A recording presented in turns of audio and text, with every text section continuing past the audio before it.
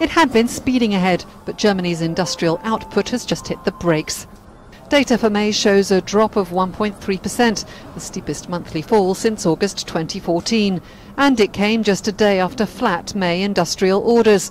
The Economy Ministry blamed too many public holidays and the emerging market slowdown. Either way, some now see growth more than halving in the second quarter to 0.3%. First and foremost, Germany doesn't have Russia as its pal anymore.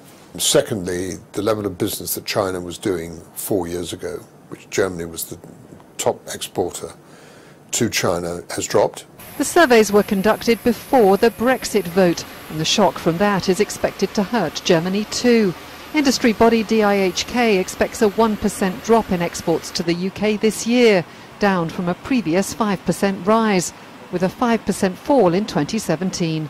And that's not all. In its poll of 5,600 firms, 1 in 4 was planning to cut jobs in their British units. The business done within the European Union, manufacturing output has dropped quite significantly, and trade has dropped significantly on a global basis.